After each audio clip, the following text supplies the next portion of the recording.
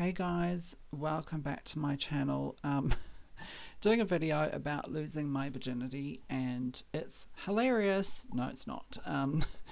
Basically, long story short, I had gender reassignment surgery nearly 2 years ago. It failed. I lost all my depth, and I had to have revision to regain depth, vaginal canal. That was 5 months ago with Dr. Therapong in Thailand. So now that I've regained my depth, I've tried to have sex for the first time in nearly 2 years, proper vaginal sex. I completely went off anal after I had my primary first surgery with Dr. Kamal. For some reason, everything felt different. It was uncomfortable, hurt, did not like it. It's like things moved around inside, and I was like, no, I don't want to do that anymore. So I'm in a long-term relationship. It's definitely caused me or us issues, and it's not fun. So I have tried to regain depth, and which it looks like it's worked, and now it's time to use it. I think if you don't use it, you lose it, kind of thing. And 5 months down the track, you should be able to have intercourse.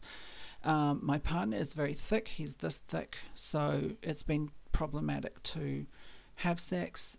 He's only managed to get that much in, and then it's like, I can't do it. Push him away. So I went... okay, I don't like this bit of hair. I went onto Reddit and... girl, you look Jewish, what the fuck is going on here? So I went onto Reddit and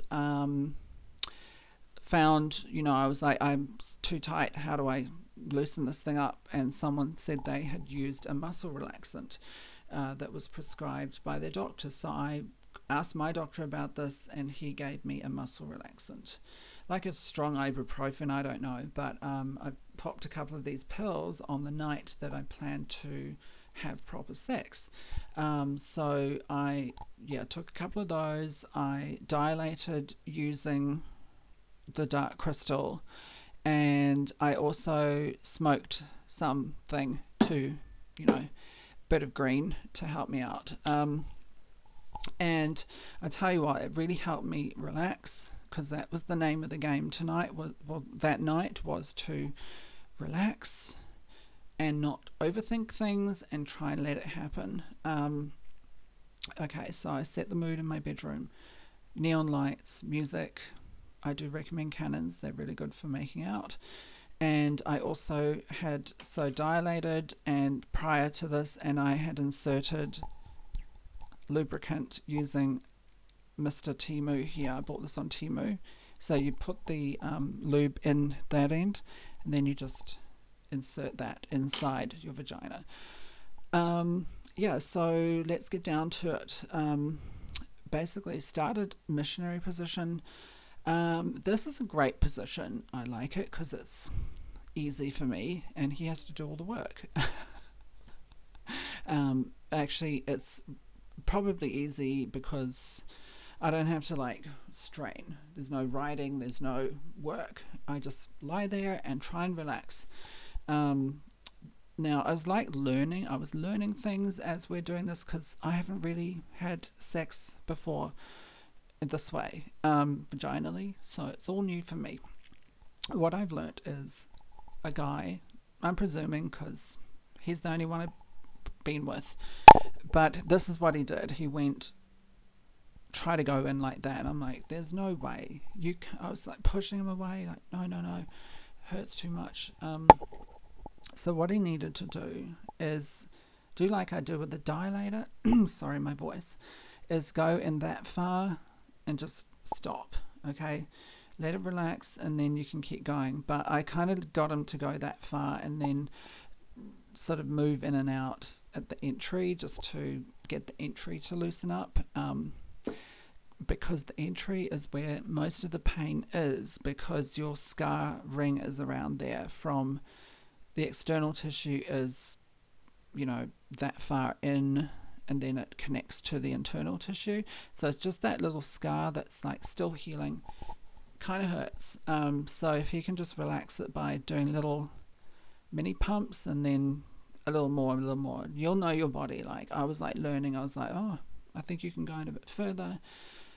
And I was kind of conducting the situation and controlling it. And so as nature would be, he started pumping a bit more, and I was like taking my foot off the pedal a little bit and not controlling it as much and letting him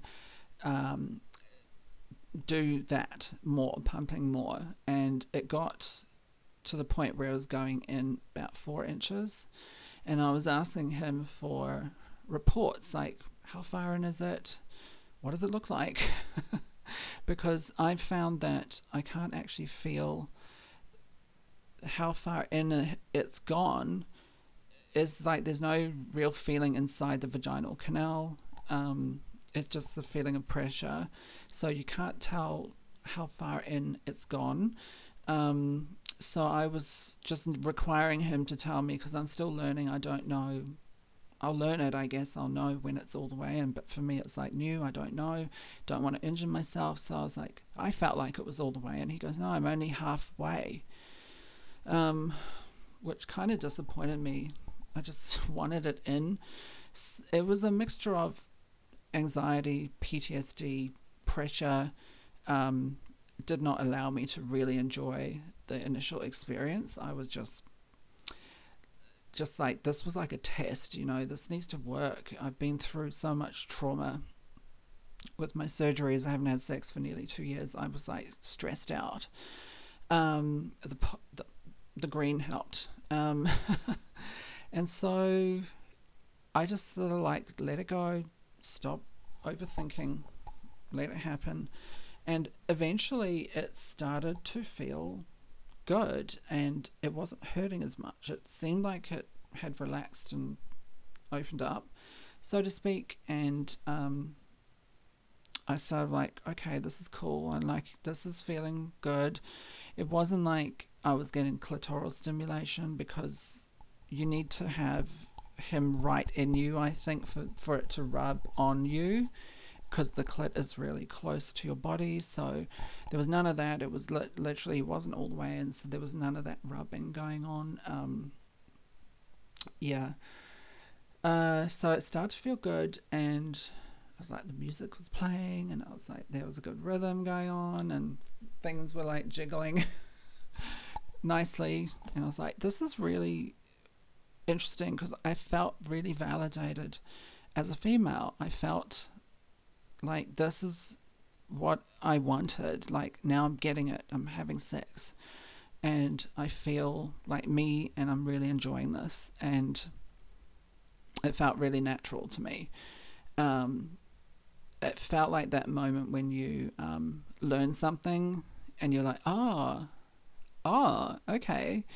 That's how it felt. I don't know how to put it into words. And it allowed me to start enjoying the sensations, and to move my body, to feel it and make it move in different ways, which I really enjoyed.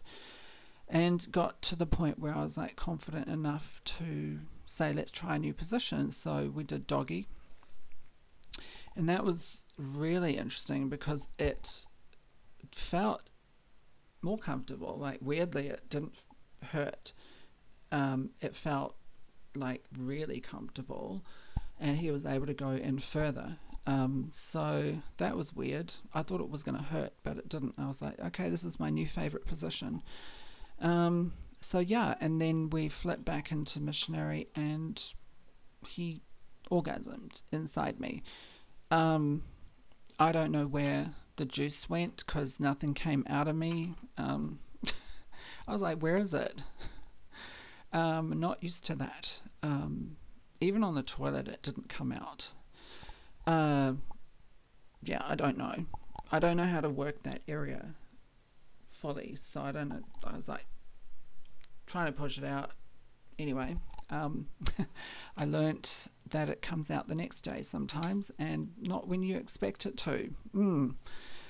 So make sure you wear a panty shield if you're in a safe relationship, monogamous, although we're in an open relationship, but we have very strict rules about playing safe only.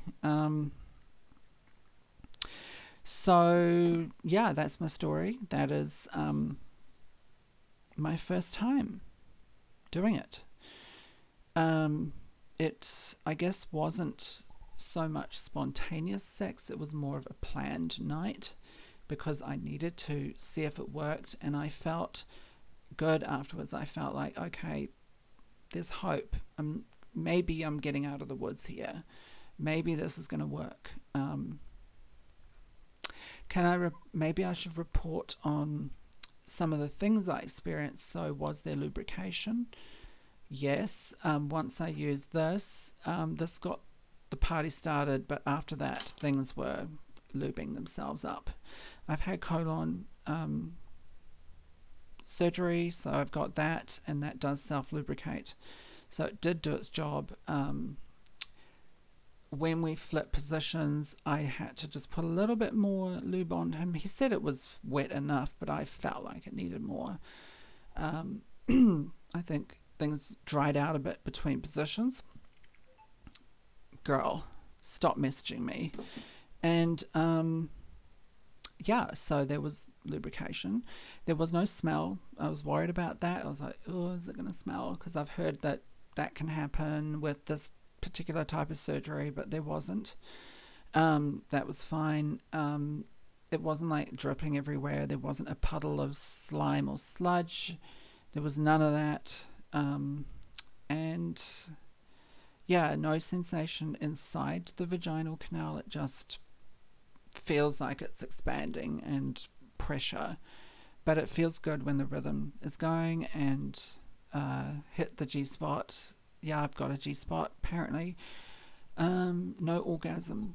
I don't find orgasm easy, so it's not something I can do easily. Unfortunately, I'm one of those girls, so that's fun. Although I didn't really stimulate the clitoris, I just saw this as getting my learner's license. So I did a little bit of a touch, but it's just concentrating on relaxing. What else? Yeah, I don't know where the juice went, his juice. I don't know what happened there, but I think it comes out over time, over the night, and also in the next day, which is weird. So I did pee straight after sex. You're supposed to do that to try and stop UTIs. Yeah, apparently. What else? I don't think there's anything else to report, to be honest. I was sore the next day. I was tender, very tender. It felt uncomfortable to sit down and walk a little bit. But we're dealing with quite a big dingling, you know, so to be expected. He did not get all the way in. He managed to get 3/4 of the way. So he's this long, so down to my thumb here. He got in about that far. So there's a lot to go. I need to research this a bit more. I don't want issues like prolapsing or damage because he's big. I don't know if I'm dealing with an unusual situation here. You know, when doctors say, oh yeah, you should be sexually active after 5 months or whatever, they're probably thinking normal size is not horse. So yeah. What else? I don't think there's anything else to say. We have had sex again, but I'll do a video on that, which is going to be more about what is spontaneous sex like no preparation at all. I've got to say, I do like the fact that I don't have to douche before sex like I did when I had anal. Like, douching is not... I hate douching, and I did not enjoy anal. So I liked the fact I didn't have to worry about the back door and all that stuff being cleaned and prepared. It was just, oh my God, my voice. I need to go to bed. I'm so tired. It's like nearly 11 p.m. So it was enjoyable to not have to douche, to not have to think about cleaning that area, the back end. I enjoyed that. Although when we were in doggy, he tried to have a poke, and I was like, do not go there. That is off bounds now. There's no way. I just don't think I ever want to have that again. So that's my video, guys, and I hope it's like helping. Like, it's an educational video. This is not meant to be kinky, although someone wrote in the comments that I'm literally doing porn. I'm not. This is educational. And then there's other comments where they're saying, oh my God, kids watch YouTube. Well, first of all my videos are set to not for children, so no children should be seeing my videos. And this is transgender education, so I don't know what you're doing in here. And also, if your kids are on YouTube, you're a bad parent. Your kids should not be on YouTube unless you're sitting behind them watching what they watch. And they shouldn't have a phone, a smartphone, or an iPad. Not until they're probably 15 or 16. So don't judge me, because I'm judging you for being a bad parent. Alright guys, I'll see you in my next video. Bye. I'm so tired.